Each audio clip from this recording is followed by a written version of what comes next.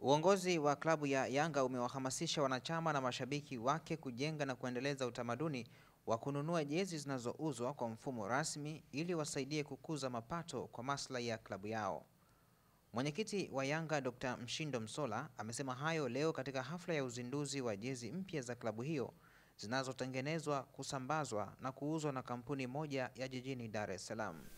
Wakati nafanya kampeni mkoa wa Dar es Salaam, matawi mengi yaliyozunguka wengi walikuwa na usemi huu kwamba sasa hivi hatununui jezi za Yanga kwa sababu klabu hainufaiki.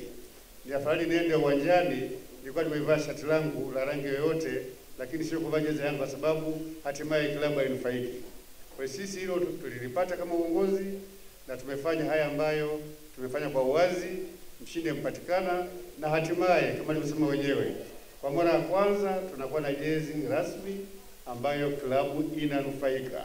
Uchakachuaji wa jezi katika vilabu vingi hapa nchini umekuwa ni jambo linalolalamikiwa na vilabu na wadau wengi wa soka kwa vile unachangia kuvikosesha mapato yanayostahili. Abbas Tarimba ni moja ya viongozi waliowahi kuiongoza Yanga na hapa anatueleza kuhusiana na athari zinazotokana na uchakachuaji wa jezi.